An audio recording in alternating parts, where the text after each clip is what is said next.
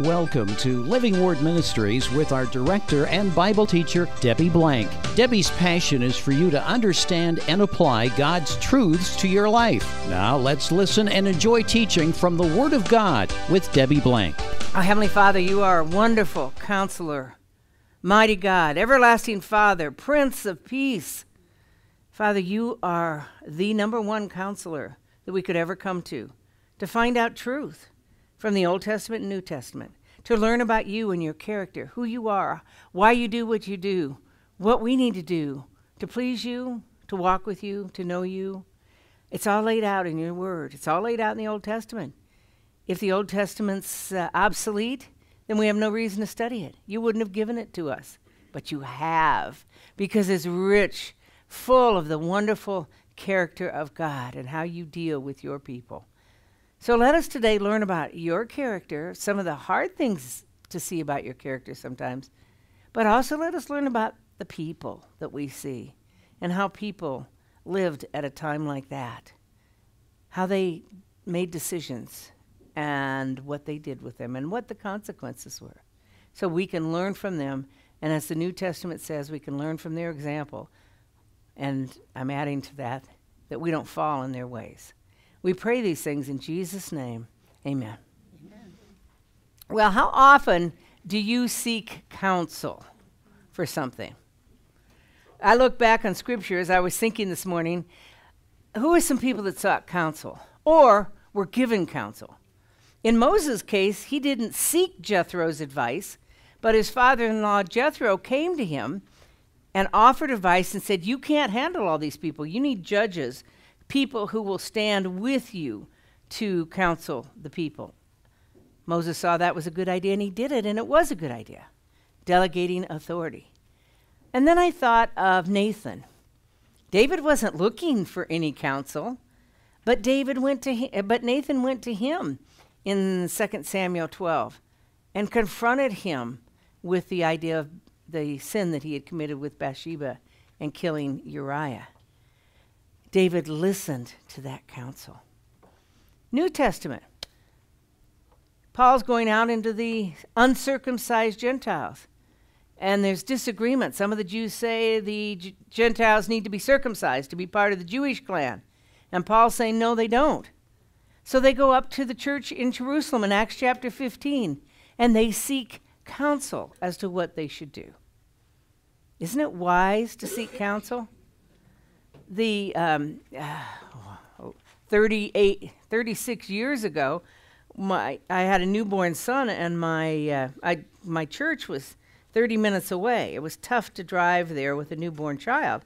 So I said, I guess I was talking to my mom one day, and she said, my mom, who never went to church, said, why don't you try that little Baptist church on the corner, which is on the corner of where you turn in to go to our house. And well, it was this church.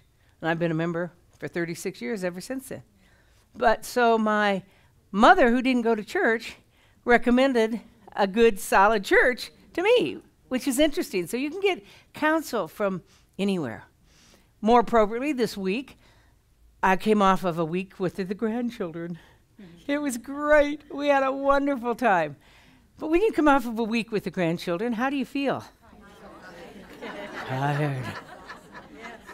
We were actually doing really good. I mean, we took late afternoon Saturday and relaxed, and then went to an event Saturday night, and we were really doing good. But Sunday morning, I knew that in front of me were 5 teachings this week, which means 5 studies and preps, plus a whole day's worth of administrative stuff I had to do, plus, you know, a couple of evening events and daytime events. And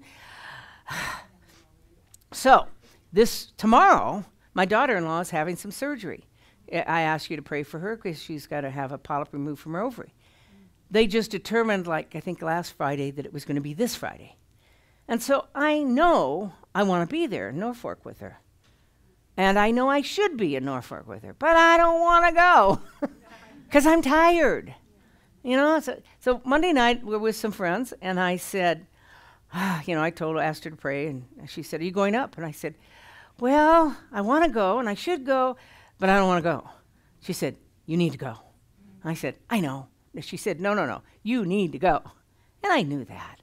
I just need a day or two to get refreshed so I could have the oomph to go.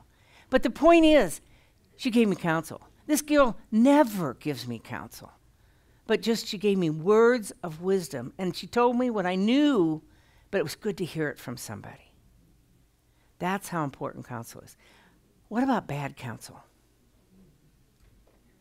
You know, we tend to, in this society, if we want to do something, we want to have an abortion, we want to get a divorce, we want to do whatever, because we're in a tough situation, whatever the situation is.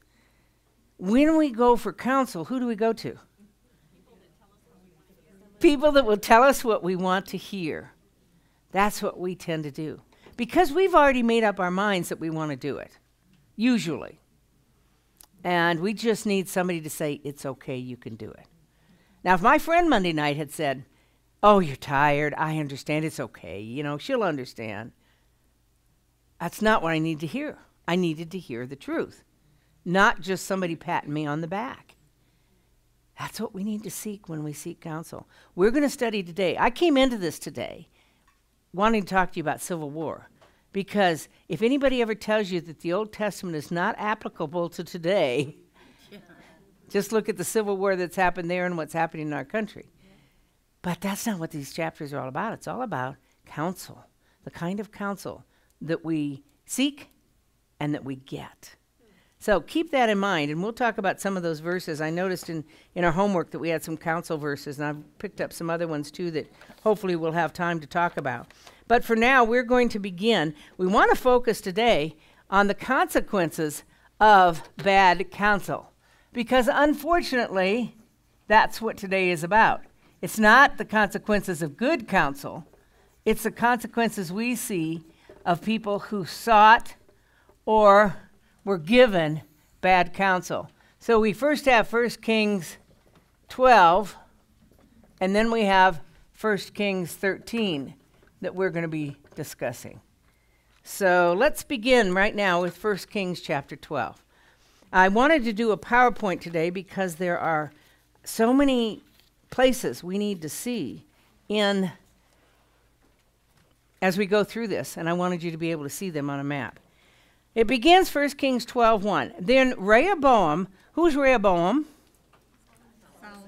Solomon's son, went to Shechem, for all Israel had come to Shechem to make him king.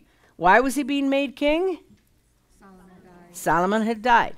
Now we had as a cross-reference 1 Chronicles 10, but 1 Chronicles 10 is almost verbatim 1 Kings 12, at least up to chapter 19, or verse 19. So we're not going to do any cross-referencing in 1 Chronicles 10, but I hope you read it because it's good just to have a reminder of that.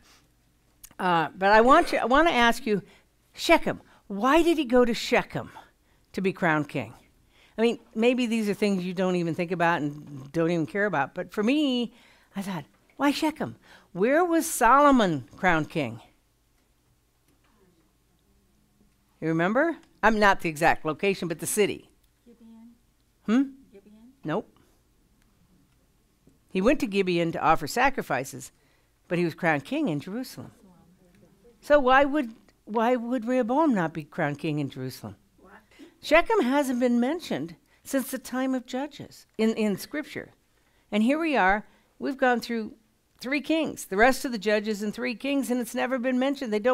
Nobody's going there. Let's see where it is. This map is very important. This was in your homework.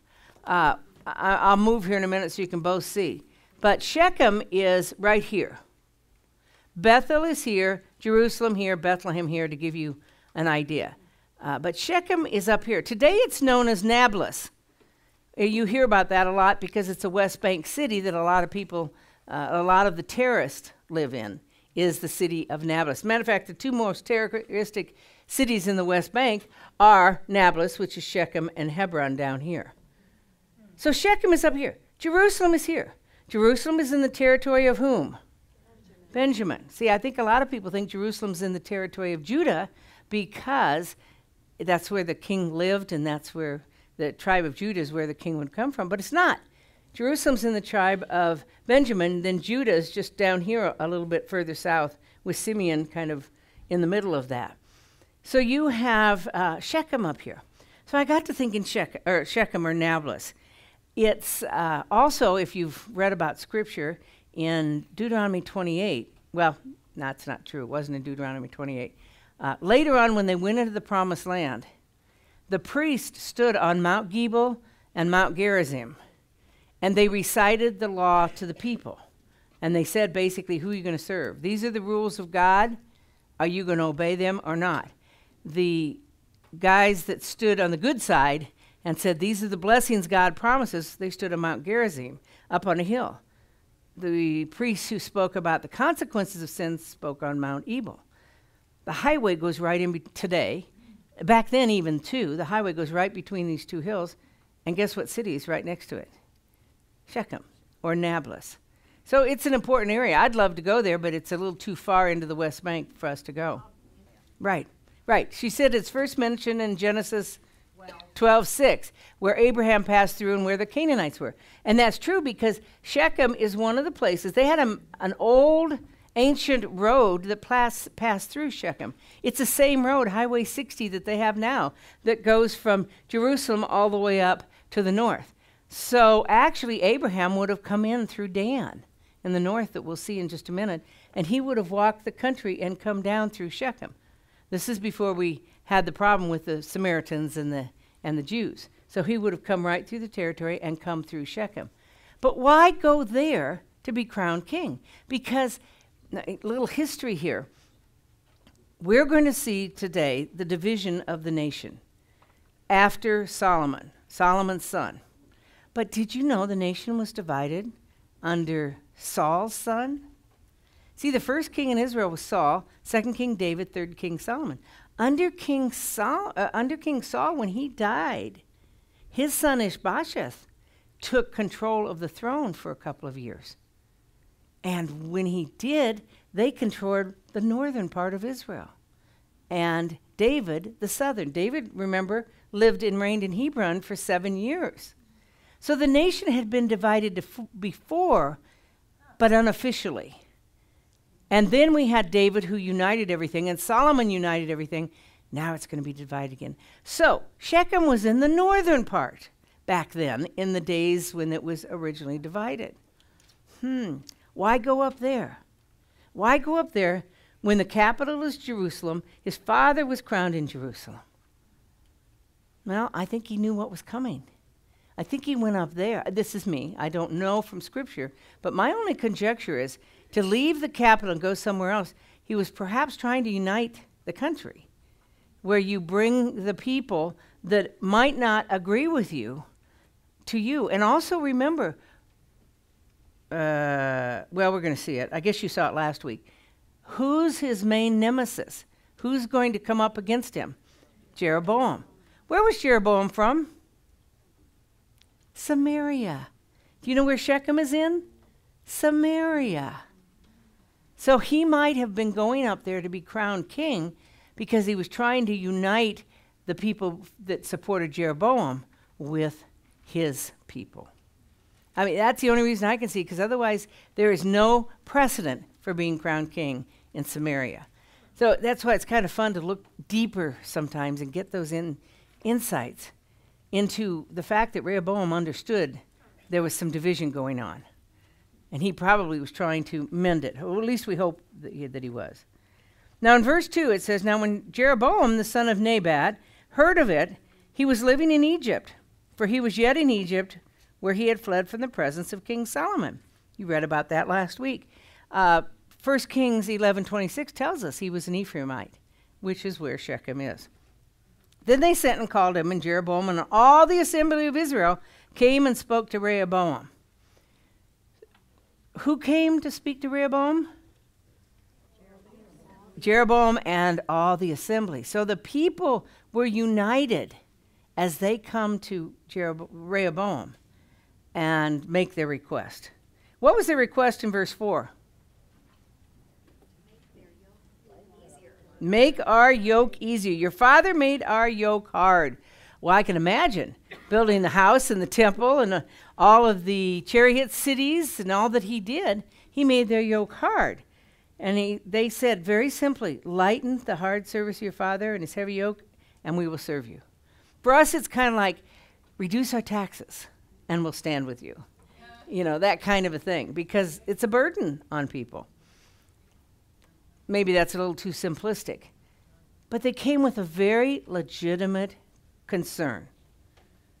And so Rehoboam did a very wise thing. He told them what? Okay, give me 3 days and then return. I don't know if I've ever shared with you before, but I believe 3 days is significant.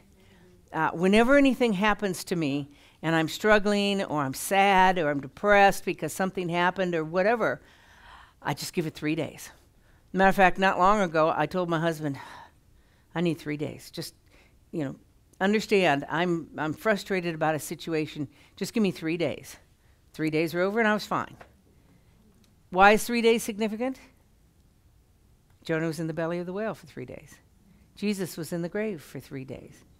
There was one other one in Scripture that was for 3 days. But I found that to be significant and true. So I thought requesting 3 days was really wise. He's got time to think about it, to seek counsel, to make a wise decision. Who did he seek counsel from first in verses 6 and 7? Okay, the elders who had served his father. What did they suggest? What was their counsel? Do it. Do what the people requested. And they said, if you will be a servant to this people today, in verse 7, and will serve them and grant them their petition and speak good words to them, they will be your servants forever. That is really wise counsel. Then who did he go to for counsel? The young men. I just imagine today going to seek the counsel of Tom Osborne, an elder statesman, or going to seek the advice of a millennial. Now, that doesn't mean we shouldn't, but can you see the difference in advice that we would get? Because the millennials have a whole different mindset than the elder statesmen do. Just totally different than us. We're seeing that in our culture. Now, again, I'm not saying don't talk to millennials because they have some very wise insights that we need to understand. But are you insulted back there, you young millennials? You're not quite millennials. I'm not a millennial. Are you? I hate it so much. Well, millennials have been through a lot. I mean, we have given them a lot, and now they're opening up to new ideas different from ours. It's kind of like they want different things than what their parents have. That's not bad, but it is bad when they move to socialism or some other things that are bad for our country. But so, the point I'm making is when you seek counsel, you want to make sure that your counsel is wise counsel, not the counsel that would just tell you what you want to hear. And is this what he wanted to hear? I don't know, but he followed their advice. Their advice to him was when he saw it, verse 8, he forsook the counsel of the elders, it said, and he consulted with the young men who grew up with him and served him. And in verse 10, what counsel did they give? Make it harder. Yeah. Thus you shall say to the people who spoke to you, your father made your yoke heavy. Now you make it lighter for us, but you shall speak to them and saying, my little finger is thicker than my father's loins. That sounds like an awfully strange statement. I have my opinions of what I think that means, but most scholars will tell you it simply means that my power will be greater than that of my father's. And he's using a very personal example to say that. So he's saying, I'm going to be stronger. It's going to be tougher under me. That's the counsel he got. What counsel did he listen to? The counsel of the young man. We don't know why. Is that what he wanted all along? But we do know that that's the counsel he took. Let's read that. Let's read those next verses. In verse 11 it says, whereas my father loaded you with a heavy yoke, I will add to your yoke. My father disciplined you with whips, but I will discipline you with scorpions. Much tougher than what they even asked for. Then Jeroboam and all the people came to Rehoboam on the third day, and he told them what was going to happen. And the consequences, it says in verse 15, the king did not listen to the people, for it was a turn of events from the Lord, that he might establish his word, which the Lord spoke through Ahijah the Shilonite to Jeroboam the son of Nebat. We read about that. You read about it last week in 1 Kings 11. It was a turn of events from the Lord. As Anne said, his heart was hardened to do what needed to be done because of God's prophesying of the division of the nations. We saw that with Pharaoh, how his heart was hardened sometimes. What does that have to do with us having a free will and free choice of the decisions we make if God is going to be the one to direct the events? Very, very probable from what we see about Rehoboam that he was going to follow in his father's footsteps and keep it hard for the people, is what she said. The point here is God had said what was going to happen. He knew in advance what was going to happen. He prepared these circumstances so that they happened exactly as he said they would. But I believe that, as Bonnie said, his heart was away from God anyway at this point. We're going to see that next week when we study. His heart was away from God, and he was going to do whatever he wanted to do anyway. God just used that, what he knew was going to happen, to facilitate the prophecy. Yeah, well, you're right. Jeroboam went with them. Jeroboam stood with them. So let's move on with that in mind. In verse 16 it says, when all Israel saw that the king did not listen to them, then the people answered the king and said, what portion do we have with David?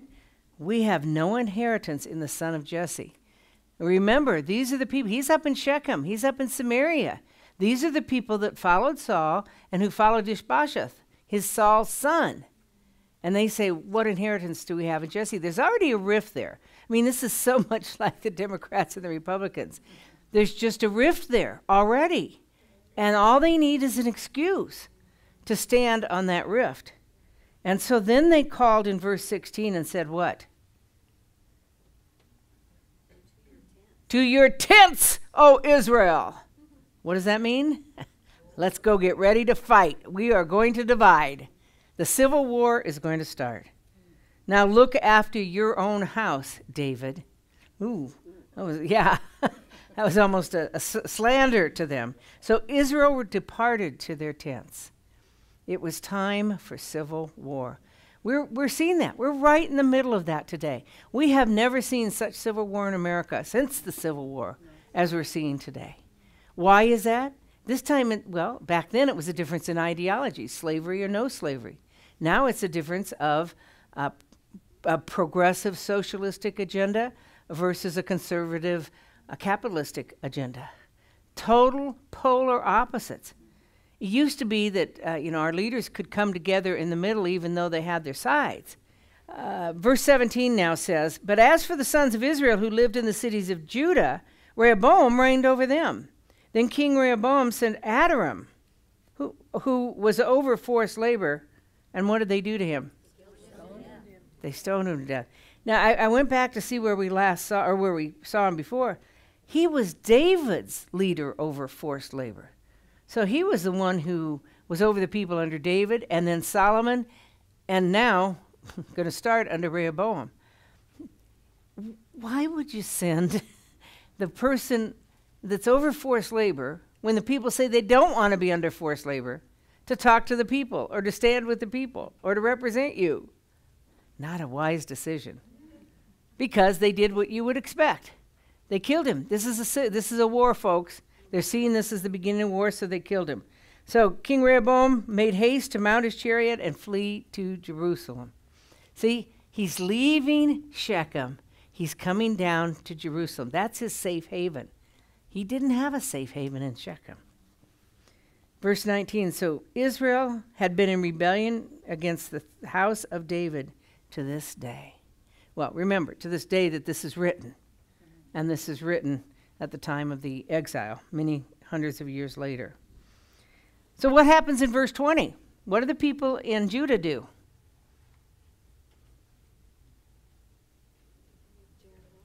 They made Rehoboam king. I'm sorry.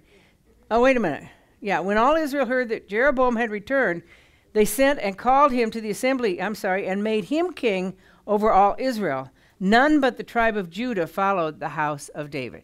Now we're going to see as we go along that expounds from the house of Judah to also Benjamin.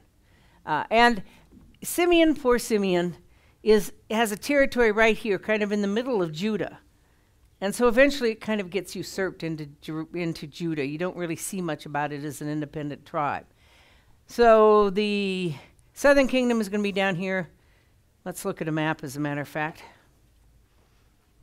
Here we have a map of the division of the 12 tribes originally. And you see that Shechem is between, there's Shechem. Shechem, it says here, is part of Manasseh. Well, that's interesting because the Bible says it's part of Ephraim, so this isn't the right good map.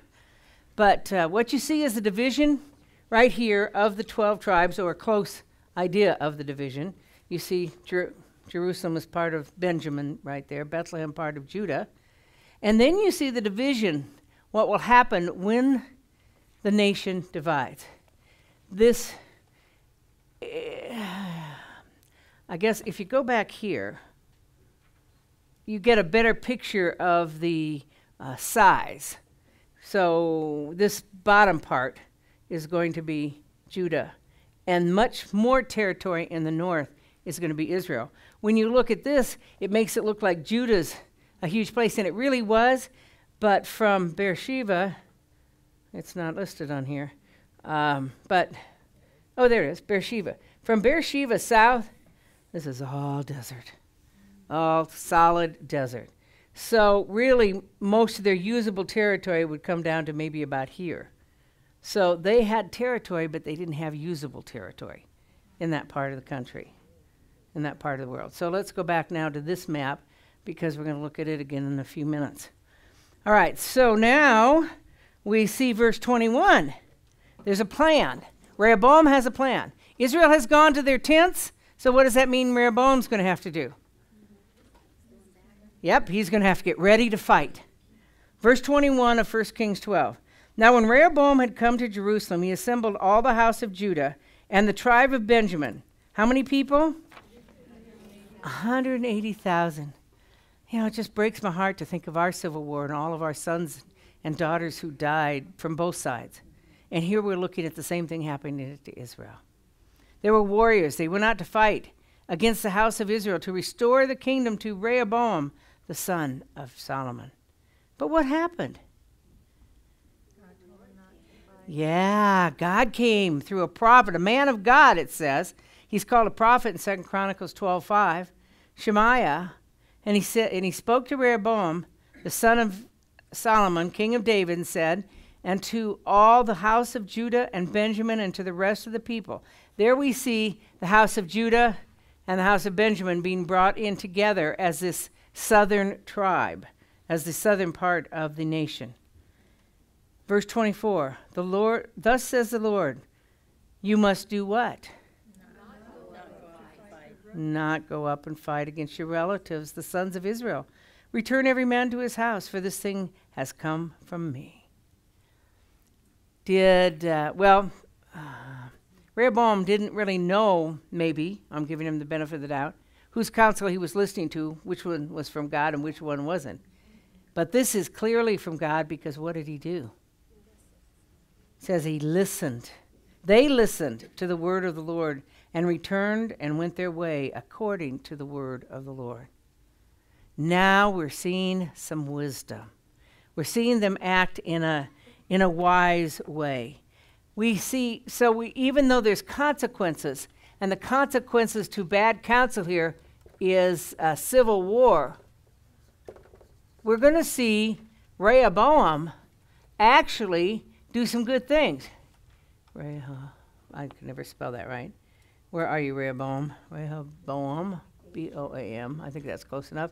And then here you have Jeroboam. And by the way, I'm terrible at pronouncing these names, so I'm sure that they're pronounced differently in the Hebrew, but this is how I call them. Let's stop for a minute. Now that we see that Rehoboam made a wise decision, he listened to the counsel of God and didn't go to war, let's turn to the companion passage in 2 Chronicles 11, because there's a lot in this companion passage that we see that isn't in 1 Kings. And some of it might not seem to have any value, but I think we get a good feeling of Rehoboam right now at this time. It's going to change, but at this time, at this point. In 2 Chronicles 11:5, it said, Rehoboam lived in Jerusalem and he built cities for defense in Judah. That was a wise decision to make. And then it goes on and it lists the cities. He built Bethlehem, and you don't see most of them on the map. Tekoa is right just south of Bethlehem. All these places, all the way down to Hebron, Hebron's here.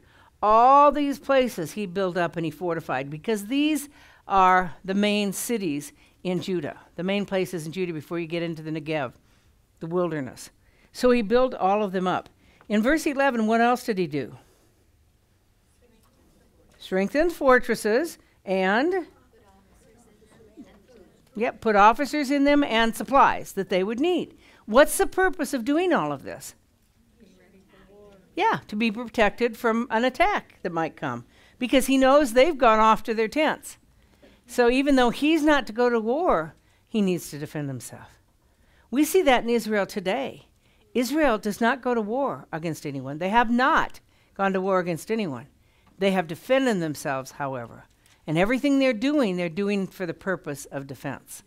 Because they must protect themselves and their land, or they will be destroyed. And they know that. Verse 12, also, what else did they put in there? Shields and spears in every city and strengthened them greatly. And not only that, but what people group came forward? In verse 13. The priests and the Levites, who were where? In all of Israel. They're going to see, and as we are pretty soon, what Jeroboam's going to do with the priests. Or about the priests. So it indicates that they came from all of Israel, and they stood with him from all the districts. For the Levites left their pasture lands and their property and came to Judah and Jerusalem.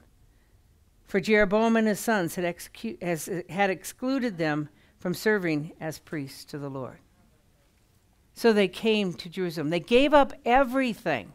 Instead of being in a situation where they could not worship freely and serve freely, they left their homes, their farmlands, their cities, and they came to Judah, where they could do what God has called them to do.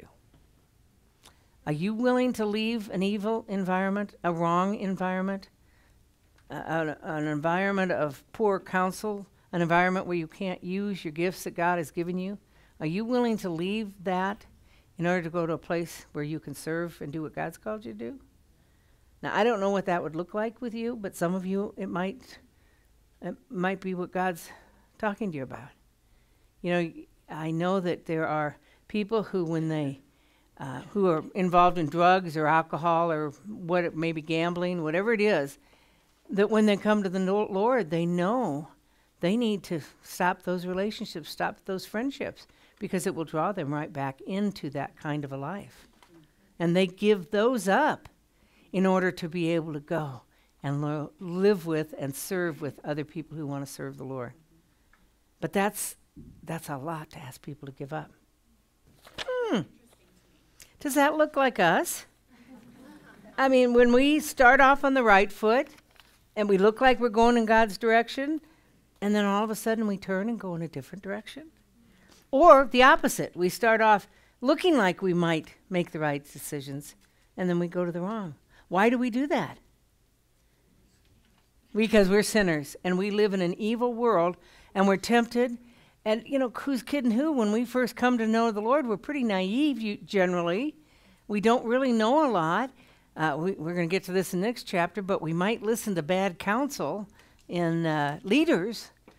So, you know, it's easy to fall because that's where we came from. That's what we know. That's what we're comfortable with. It's easy to go in that direction. It takes a disciplined person, a follower of Jesus Christ. In our homework, I saw that we read Luke 14, a fabulous passage on how to be a disciple of Jesus Christ. And how do you be a disciple of Jesus Christ? You hate your father and your mother and your sons and your daughters. In other words, you love them less than you love God. You give up everything of yourself to follow Jesus, and that includes giving up all your assets and resources to follow Jesus. It's not easy.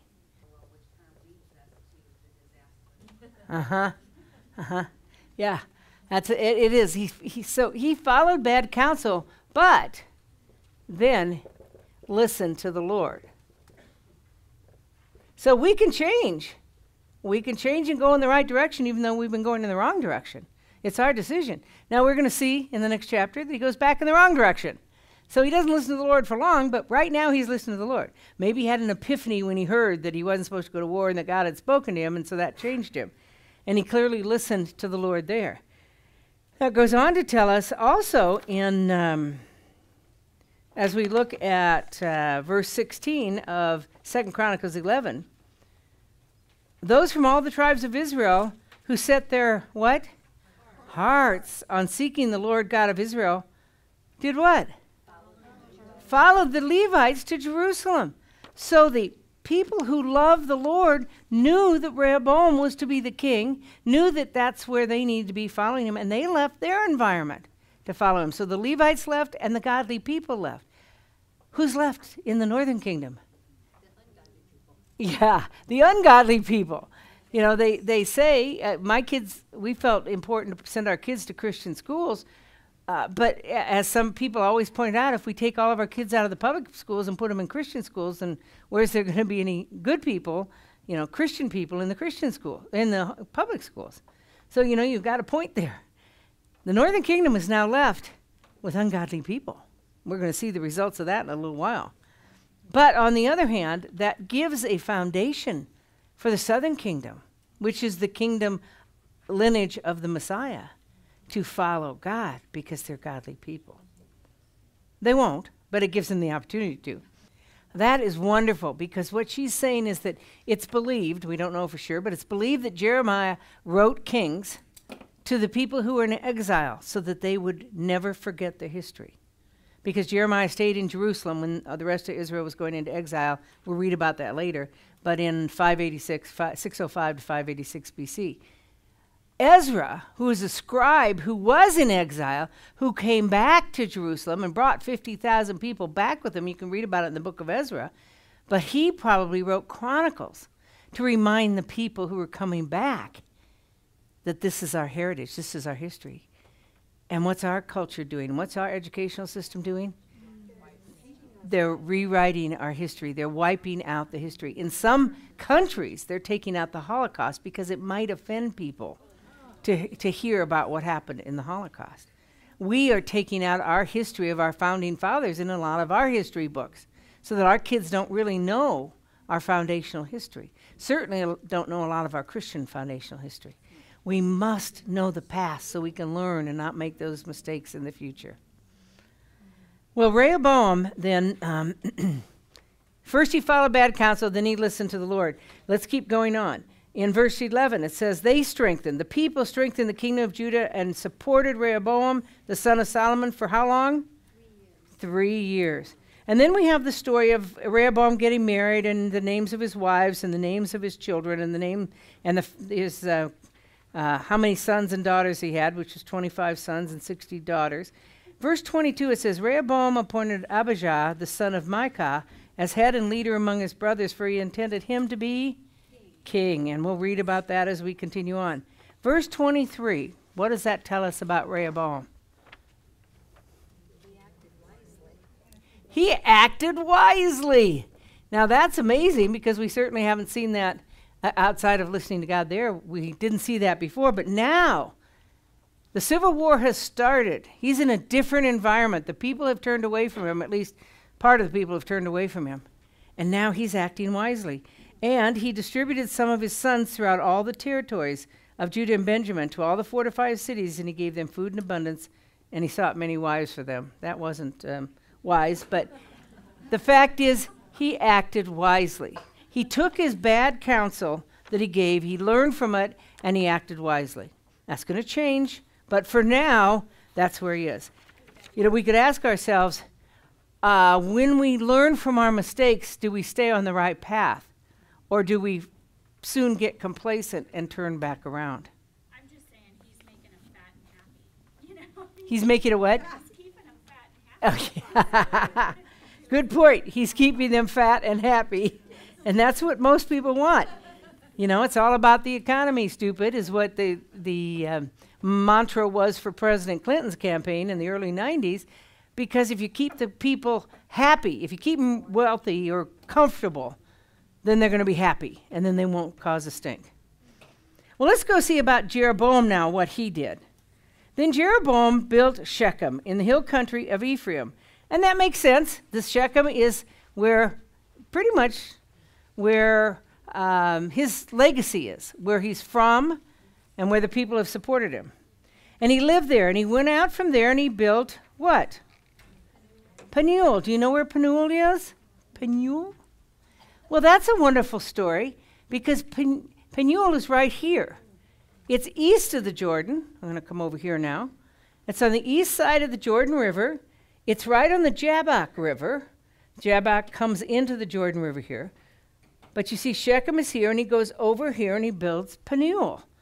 In the case or course of the division of the tribes of Israel, whose land is that? Let's backtrack a little bit. Okay, here's the Jabbok River.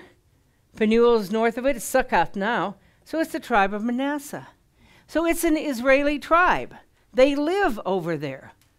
So he goes, but why build a city here? Why not build a city up here, further north in his territory? Because he's trying to secure this side of the Jordan and this side of the Jordan. So he builds two important cities to do that, to fortify those areas. Does anybody know or remember what happened on the Jabbok River? Well, this is kind of ironic, because it is on the Jabbok River that Jacob was first called Israel. Jacob is coming home with all of his wives and his goods, and he's going to meet his brother Esau. Before he does, he stops at the Jabbok River and has a dream, and he wrestled with God. It is here where God changed his name to Israel. So this is the area right there. Do you think Jeroboam knows that? Yep. Probably. And he goes over there, and he builds and fortifies that area where that important event happened. Verse 26, Jeroboam said in his heart, now the kingdom will return to the house of David. Is that a wise thought? Does that make sense that he would think that? What does that tell you about him with just even having that thought? Fearful. Absolutely afraid of what might happen, that people might turn from him. What else? Christine, you kind of went. He's not very confident. Yeah, no confidence at all. He doesn't really have the hearts of the people, or at least he doesn't think he does, because he does have no confidence. What will fear cause us to do, by the way? Control. That's what we're seeing right now in this Kavanaugh situation. Bring in fear, bring in doubt, so that you can control the people's minds and get them to think like you want them to. That's what we're seeing. That's what's going on here. See a little greed maybe, a little power, a little jealousy. He might lose this kingdom that he now has.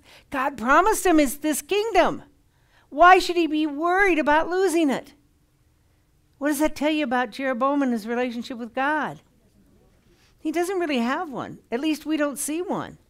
Because God has said, I'm going to give you this kingdom, and I'm going to build your house. If you, and he goes on here. Well, God says, if you will follow me, if you will do what I've told you to do. He knows it.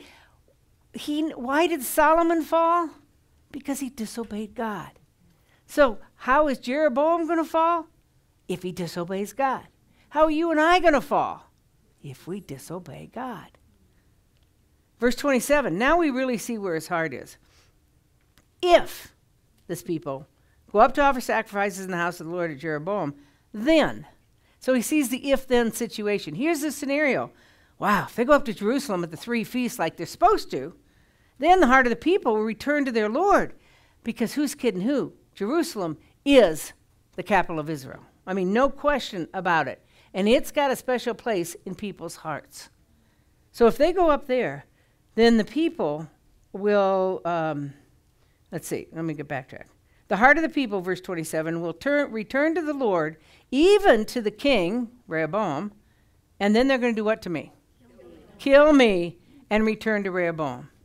So he's afraid of losing his kingdom. He's afraid of losing his life. Fear has overtaken him. What's the opposite of faith? Fear. You let fear come into your life and you will not be able to see God. You won't be able to look towards him. You're just going to be able to conjure up all these what ifs. By the way, I think fear has a lot to do with anxiety. If you struggle from anxiety, it's because of fear of what might happen. Why are we afraid? Why do we spend time being afraid of what might happen instead of taking our trust and faith to the Lord God who can control what happens? But he didn't. It says in verse 28, so the king consulted and made 2 golden calves. Who does that sound like? So let's talk about Jeroboam for a minute first.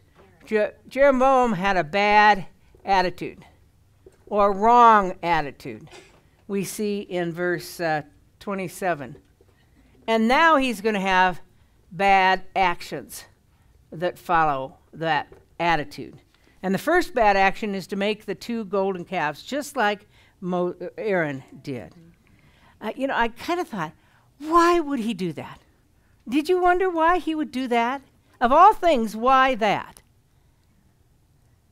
And we don't know, but I like to think through things. Of all the things you could build, why don't you build a snake or a fly or something? But why 2 golden calves? Well, what did Aaron go on to become? The high priest. The one who led the lineage of all the high priests after he built the 2 golden calves. So maybe Jeroboam, in his illogical thinking, thought, well, Aaron did it, and he was the head of the high priest, so it must have really been okay. We don't know. Or maybe he just didn't care about these idols. Because what are the first 2 commandments that God gave? Have no other gods before me, and I am the Lord thy God, you shall have no other gods before me. And the second one is, you shall not build yourself graven images. He should have known that. But his first bad action was to build the golden calves. And he said to them, it is too much for you, to the people. It is too much for you to go up to Jerusalem. Behold your gods, O Israel, that brought you up from the land of Egypt. And then he set one in Bethel and one in Dan. Why Bethel? Why Dan? The southern and the northern. Now, Bethel wasn't on this map. It's on the smaller one that I didn't put up here. Bethel is right here. It's about 30 miles north of Jerusalem. It is the southernmost city in the northern kingdom. Dan, way up there. Do you see it right up above here? Dan. It is the northernmost city in Israel. So he puts them in the furthest north and the furthest south, so that anybody in the north would go to Dan and anybody in the south would go to Bethel, and they wouldn't have to go to Jerusalem. Really brilliant thinking. It was a smart move for wrong thinking. So let's look. And he said, and then he did what? Verse 30, read that. Now this thing became a what? Sin, for the people went to worship before the one as far as Dan. Sin, of course it is. It goes against the first 2 commandments. And what else did he do in verse 31? Okay, he made houses in the high places, and he did what? He made priests from the people. Remember, the priests all left. They went up to Jerusalem. So he has no priests left, but he has to have somebody to offer these sacrifices, so he picks them. Okay, you're going to be a priest, and you're going to be a priest, and you're going to be a priest, and it doesn't matter if they have a lineage or not. But then he's not following God anyway, is he? And what's the final thing he did in verse 32? He institutes a feast. Okay, yeah. Remember, there's 3 feast times you're supposed to go up to Jerusalem. Spring, Passover, 50 days later, Pentecost, and in the fall, the Feast of Tabernacles. So he institutes a feast on the 8th month, because there's no feast in Jerusalem on the 8th month. So, and the big fall feast is in the 9th month, so we're going to do it the month before the big fall feast. We're going to kind of usurp their authority, or more importantly, get everybody's attention and excitement beforehand, before everything happens. So that's what he's going to do. Is this right? No. Not at all. Now I want to show you here a couple pictures. When you go to Dan, now Bethel doesn't have anything really to see, so we can't go to Bethel and see any ruins there of the altar or the tabernacle. But when you go to the city of Dan, when you walk into the area where the altar was, and this is the altar right here. It's obviously not the original one. It's the original place, but it's a different altar here. It gives us the idea of what may have been there. But here is the first thing you see. And what do you see? You see people bowing down and worshiping. And there's the calf. Well, that's a calf being sacrificed with the blood coming out. And then you have the priests sacrificing. And it quotes here from, and the same thing we just read. Jeroboam entertained a feast or instituted a feast. So it quotes from 1 Kings chapter 12, verse 32. So you see that right here. Then, oops, get rid of the pointer. Then this is a close-up of the actual site. This is the site where the golden calf was in Dan, the ruins of the site. Here you see it from a little further away, so you get the idea. This is a pretty big sacrificial area for that time. And you've got steps over there on the right, so people can watch what's going on.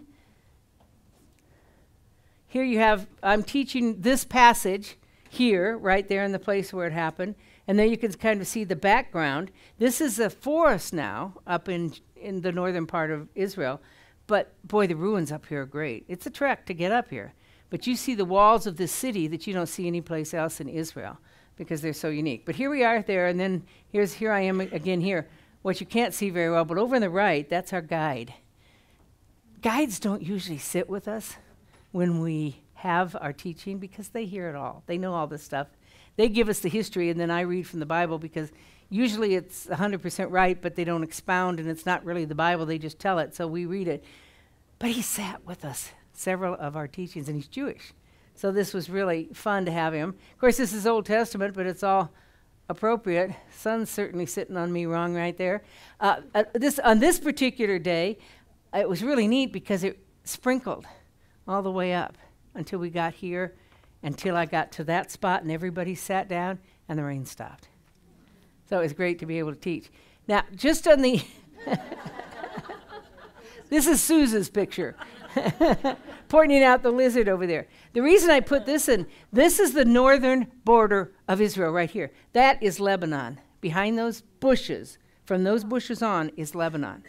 As a matter of fact, there's bunkers up here from modern day wars. And when Suze went into the bunker one time, her phone came up and said, "Welcome to Lebanon." So this is the northern border of Israel. When you go just a little bit further to the right here, as you're walking down, it's probably about 3 or 4 blocks, did I not put it up? Oh, I guess I didn't. But there's a gate, the gate coming into Dan, which is thought to be, we don't know, probably the gate that Abraham walked through to come into the promised land. And then he walked down that highway I told you that goes you all the way to Jerusalem. So this is a significant city. This is where Jeroboam put one of the golden calves so that people wouldn't go south. They'd come up here and worship, and they did.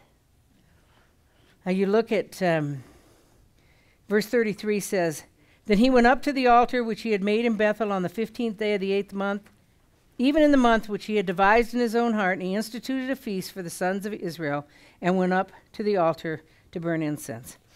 And one of the passages we looked up in our scripture, and I want to take you there now, is Deuteronomy 13, looked up in our homework, because it's really appropriate to what we're seeing here,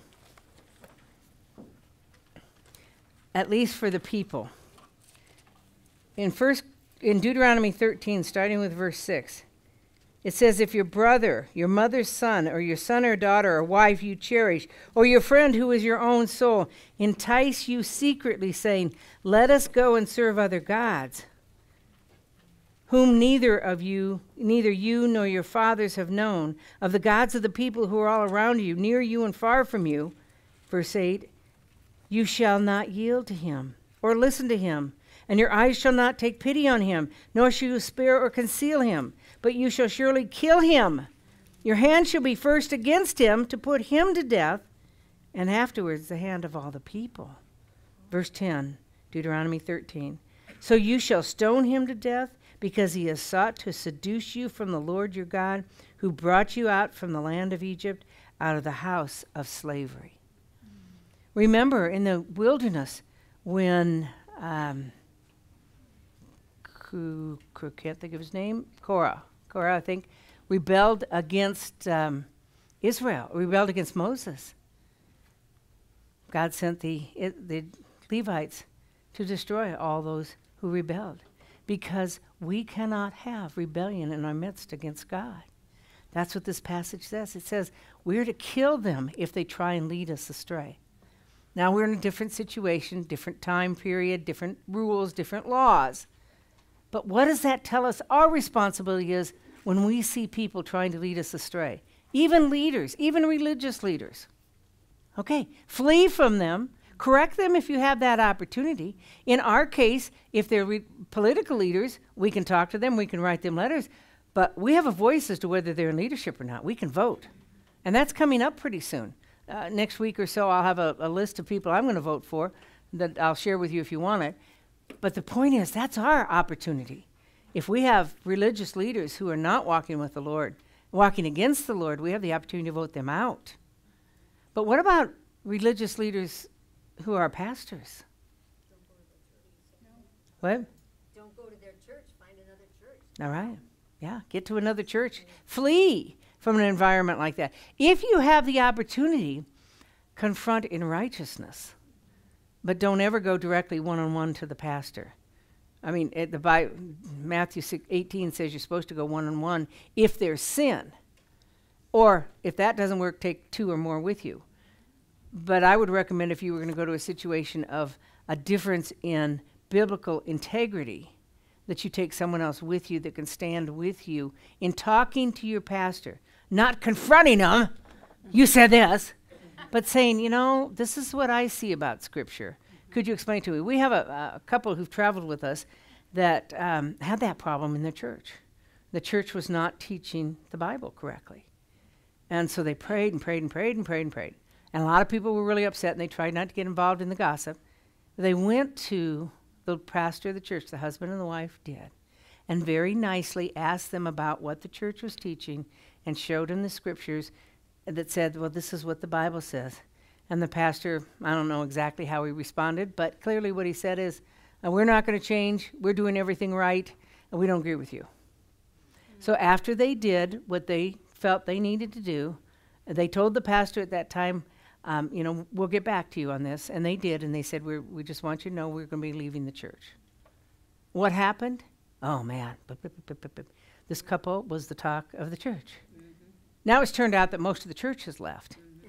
But because they were one of the first ones, this was the talk of the church. Oh, did you know that there's holier-than-thou people? They did this and they did that. These people did it, and they did it in the right way because they needed to confront ungodly leadership. That's what we need to do. If we will do that, more and more, and pray in the process, you just don't do it lightly, more and more churches the congregants will leave. More and more churches will close, and the churches that are teaching the Word of God will thrive and stay open. We've got to not fall into the Jeroboam. Jeroboam was he was the political leader, but he also became the spiritual leader. And we got to make sure and not follow people who do that. All right, let's move now to 1 Kings 13, because we're going to shift gears now. By the way, I will tell you, just because this is on here, this is the chart that we're now going to be using a lot now that we're here. It's a chart I've put together. It was a long time ago. I think it was, anyway, several years ago. So I'm going to be going through looking at this and seeing if I missed some things or made any mistakes and correcting it if I do. But if you find any mistakes, let me know too. But for me, it's a great chart. I love the charts that we get with our homework, but they're harder for me to understand. So you have the lineage of David over here in the southern kingdom, and you have the northern kingdom lineage here. What you'll find, which is interesting, is that there are 8 good kings in red on this side. There are no good kings on this side. Jehu starts out good, but then he turns evil. You will see that these are all sons, they're relatives, direct lineage, bloodline of David. These are different dynasties with different leaders. You have it's southern kingdom called Judah, capital in Jerusalem. eventually defeated 586 BC by the Babylonians. Northern kingdom is called Israel. You've got all that on your information. We'll need to know that so we don't get confused as we go along. You'll see a little difference in names. Some of the names will be spelled differently in Chronicles and Kings, but in effect, this is what I think the names are in Kings as we go along. Well, we're going to shift gears now. All of a sudden, we just leave Jeroboam and Rehoboam. The civil war has started. The division came because of bad counsel. Now we're going to have a totally different story. In 1 Kings 13, who's this story about? Judah. It's about Judah. It's about somebody from Judah, but who's it about? People. A man of God and an old prophet. So we have two different people, two religious leaders. All right, 1 Kings 13:1. Now behold, there came a man of God from Judah to Bethel by the word of the Lord, while Jeroboam was standing by the altar to burn incense.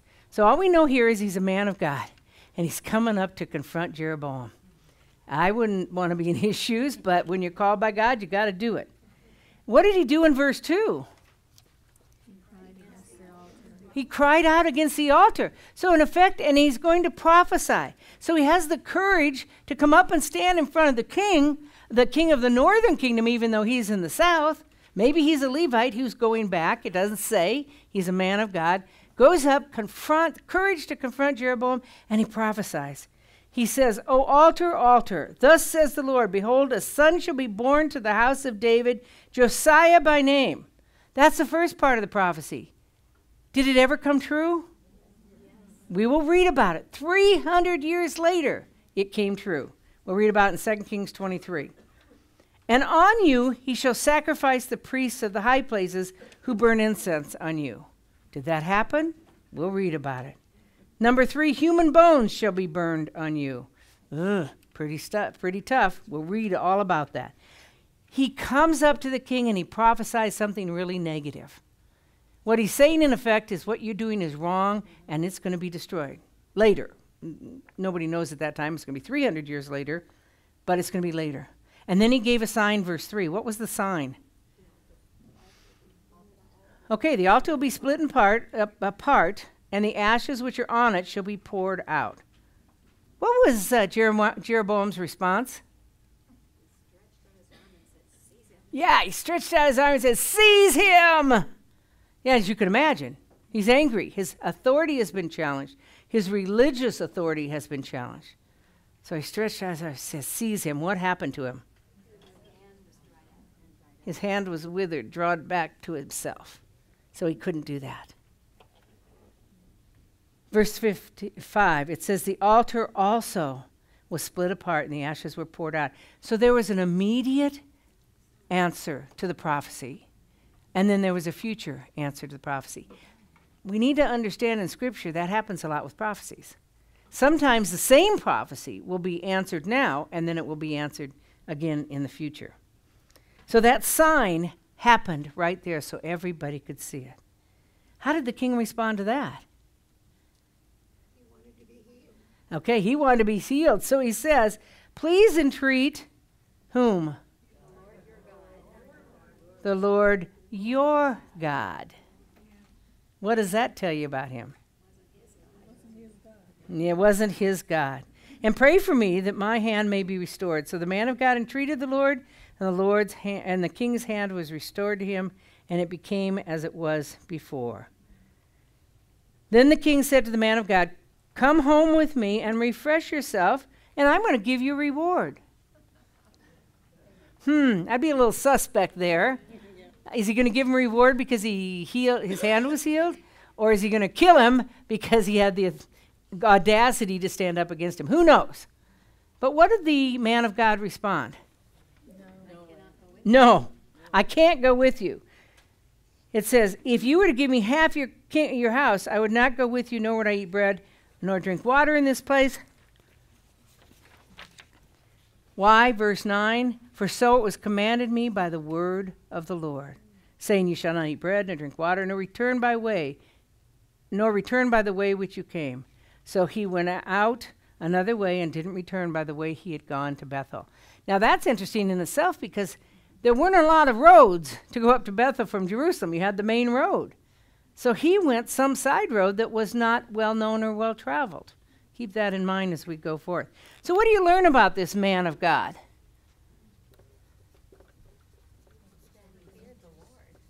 He was what? He feared the Lord here. Okay, he feared the Lord? Yeah, initially. Okay, he feared the Lord. And he obeyed. He was courageous because he went up before the king. We learned he obeyed later. He obeyed coming and going, you might say, when he came to the king and when he left the king. So we see him doing that. What else do we see about him? Well, he prophesied. Okay. So, what would you say overall about this man of God from what you see here so far? Brave. He's brave to do the things he did. This man, to me, had a calling from God. He went to a very difficult, almost impossible environment to fulfill the calling of God. And then he continued to obey afterwards. Kind of reminds me of Jonah. Now, not the first part of Jonah, when he ran away, but Jonah when he decided to obey God, where he obeyed.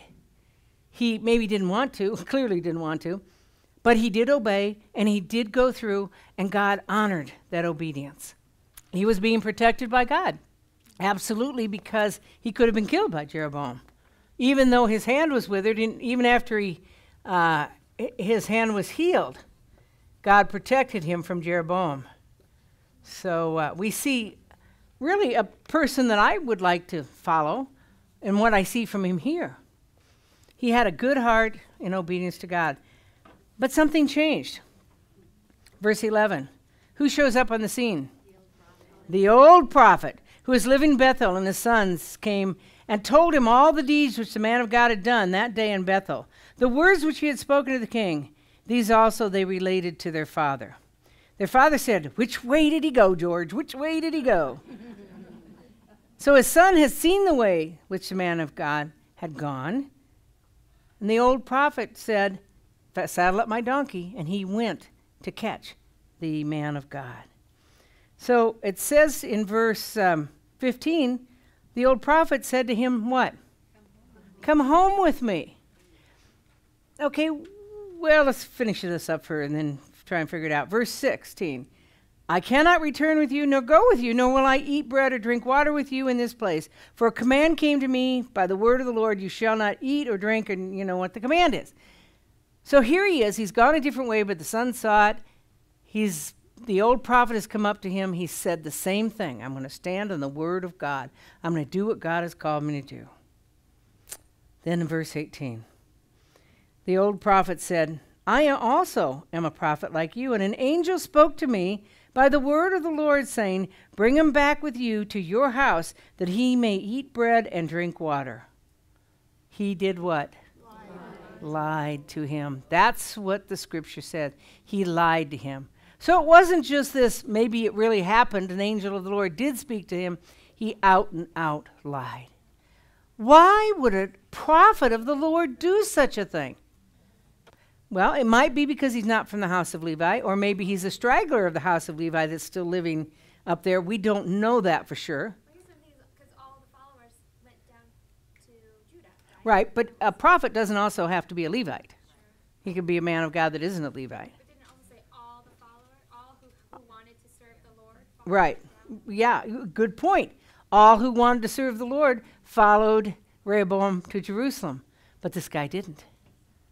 So here we have this guy who has chosen to remain in that area where sinful things are happening. He's following a compromised conscience, and he's trying to justify his actions. Oh boy, folks, that is so important.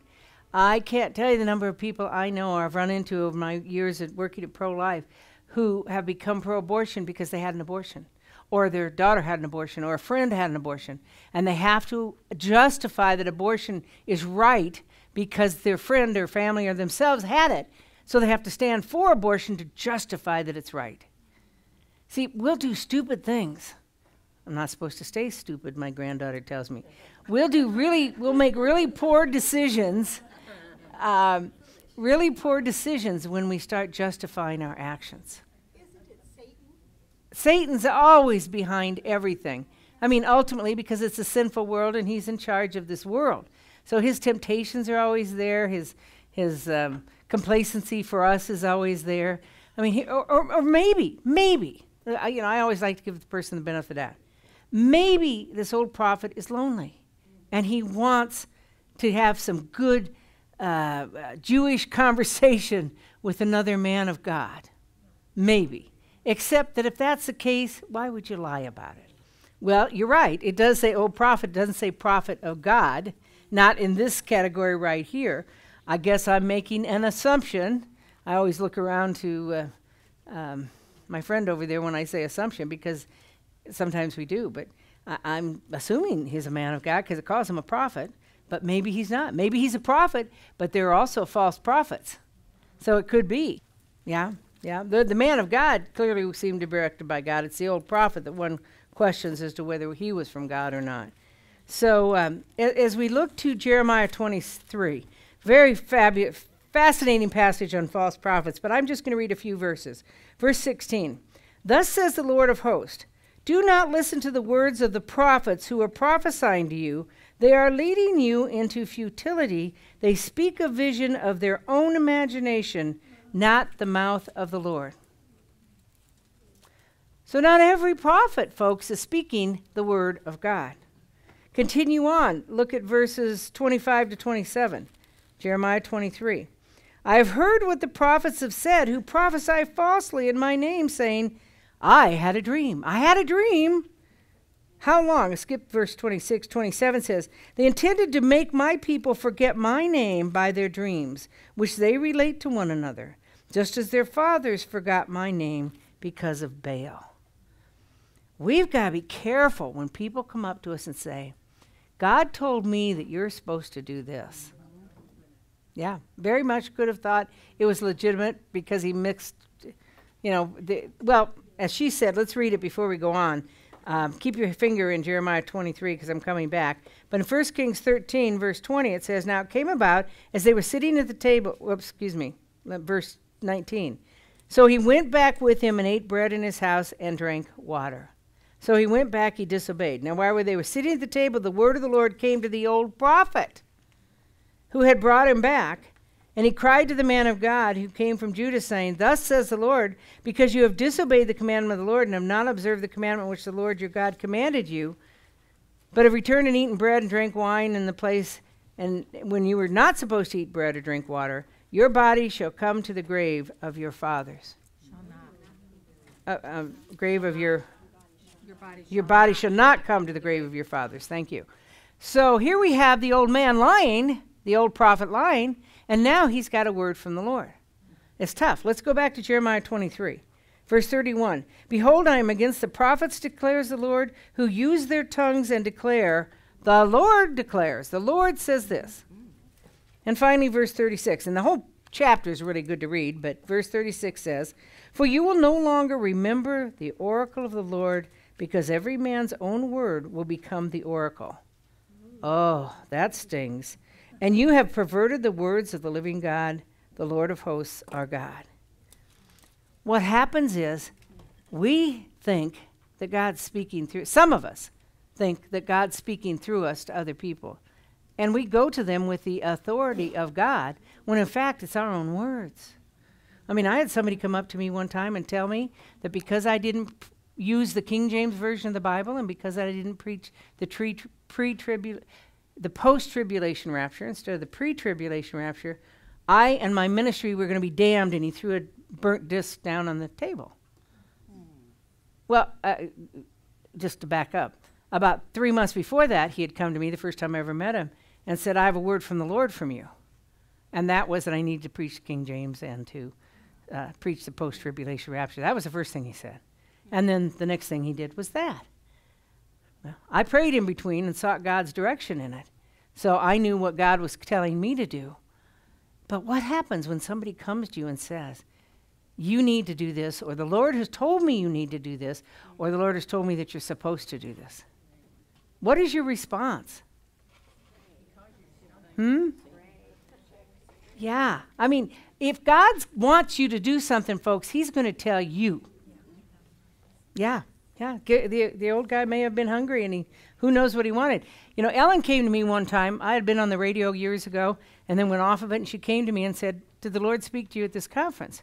And I said, "No." And she said, "Well, he spoke to me, and he told me you're supposed to be back on the radio." And, you know, you got to know Ellen to know Ellen doesn't just, you know, the Lord told me this kind of a thing. That's not the kind of person she is. So because it was Ellen, I said, okay, you know what? I'll pray about it. And then I went back to her and I said, God has given me the peace to move forward, but he's got to do this and this and this and this and this. And he did. But would I have even thought about praying about it if she hadn't come to me? It wasn't on my radar to pray about.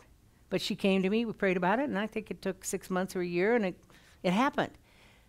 So when somebody comes to me, I don't automatically dismiss them. But if God wants me to do it, he's got to show me. And it's got to be clear from him to me, and I listen to counsel. That's one of the things. But don't just jump to the decision and disobey God, what he's told you, without him changing, showing you anything different, and go because somebody else told you to. That's right. You don't know. Well, we are way out of time, so let me just finish by saying, verse 26, now when the prophet who brought him back from the way heard that he'd been killed because he was killed by the lion, though isn't it interesting, the lion sat there, as did the donkey, and they didn't eat the body. And when he found out it's the man of God who disobeyed him, he went and he saddled up the donkey, and he went and he got him, and he came back and he laid him in his own grave. And he said in verse 31 of 1 Kings 13, when I die, bury me in the grave in which the man of God is buried. Lay my bones beside his bones, for the thing shall surely come to pass, which he cried by the words of the Lord against the altar in Bethel and against all the houses of the high places. So we learned there that it is going to come true. And then we find out in the next couple verses that Jeroboam did not return from the evil way of making, but again made priests of the high places. Verse 34, the event became sin in the house of Jeroboam, and blotted it out and destroyed it from off the face of the earth. So we go back to Jeroboam's sin there. But what we see is that this man of God, he turned from God. But he listened to wrong, ungodly counsel. Counsel that was different than God had shown him. And because of that, what was the final consequence for him? He was killed.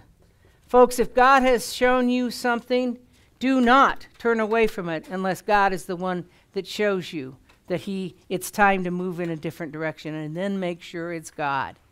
So we have a choice today. Listening to counsel. What kind of counsel are we going to listen to? Bad counsel caused a civil war in Israel. Bad counsel caused a good man to go in the wrong direction and then to go against God and ultimately to be killed. We talked earlier, good counsel can lead us in godly ways.